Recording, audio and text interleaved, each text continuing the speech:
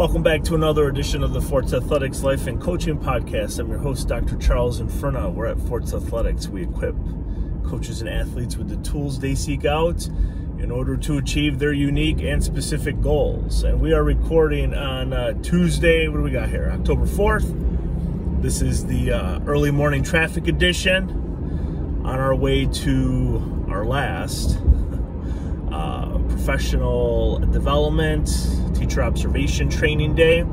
So I've spent the better part of 4 days over the last 2 weeks learning about observation and conducting observations for classroom teachers in school. And really what we have been practicing is watching videos, typing up the script, typing up what we see, and then presenting evidence to our fictitious teachers where they are performing well, and some strategies to maybe circle back to students who might not be getting whatever the lesson might be. And it's got me thinking a lot about how we as coaches, even me and myself, how we conduct practice and how we provide constructive feedback or feedback at all to our athletes. And one of the big questions that I ask my athletes at the beginning of every season before we start, at least our newbies, is how they like to receive feedback and how often they want feedback. So for example, if the athlete wants a piece of information after every throw, I'll provide something every throw. If our athletes want something, maybe a piece of information like every 2 throws or every 3 throws, then I'll do that. And that feedback is based on their goals for the session. So each athlete, I ask them to come up with a goal or two, something that they want to accomplish, something that they want to work on that particular session, and how it ties back to like their bigger goal, right, for the season. And that's what I focus on. So that's the feedback that I provide the athletes, is based on whatever they want to work on, right? So let's say if we have a 3-turn hammer thrower, and the emphasis for the week is to really focus in on the entry and trying to keep the right foot down or left foot down, depending on what hand the athlete is, if they're right or left-handed, on the ground as long as possible before they, step forward to 180 or 270 rather.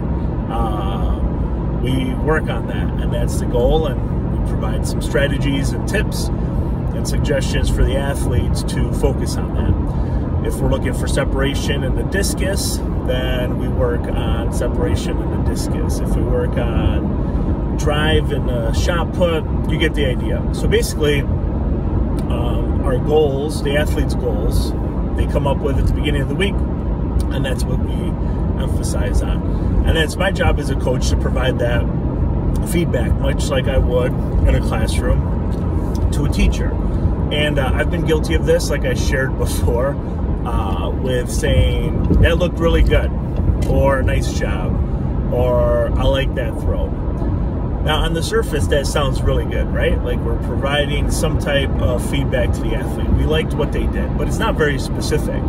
And that's a lot of what we've been spending our time on the last 4 days, or the last 3 days, has been like specific details, like teacher said this, or the teachers provided support to this group of students by saying that, or whatever we see. Basically, we're typing a script of what the teacher says and what the students say if it's audible to us. And it's the same thing with practice, right? And I like when you did this in your throw.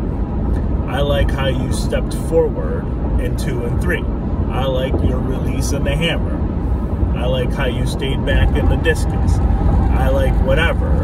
And you give specific feedback, specific examples of what you like, what the athletes did. And then something concrete, this is what you can do next time to help with, whatever the cue is. And if you've been listening for a while, you know that I'm a 1 or 2 cue coach per meet, per practice session, right? Because just the way our minds work, and we're asking our athletes to do so much, their central nervous system is firing like crazy, that providing 2, 3, 4, 5, 6 cues per throw, everything's going to get lost in translation. So I try and keep it to 1, maybe 2 cues a meet, and then per practice session, really we're just focusing on like 1 or 2 things.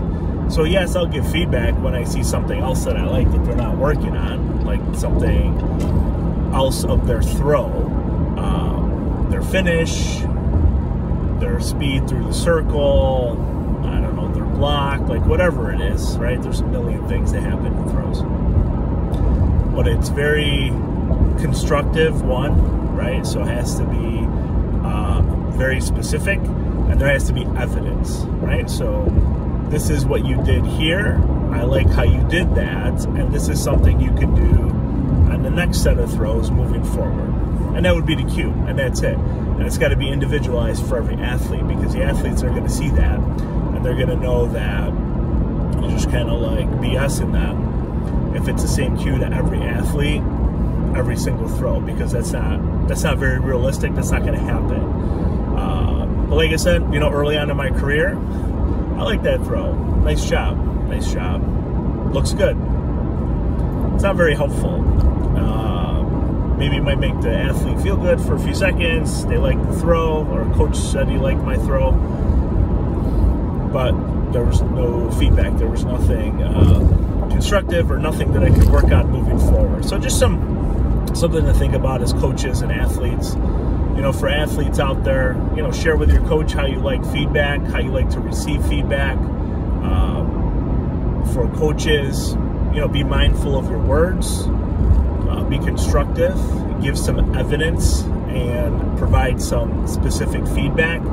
I think athletes will appreciate that. One, it shows that you're paying attention to as a coach, and you're able to differentiate your instruction or your coaching based on your athletes. So if you're a teacher in a classroom, you have 15 students, they all learn at different levels, they're all at different abilities.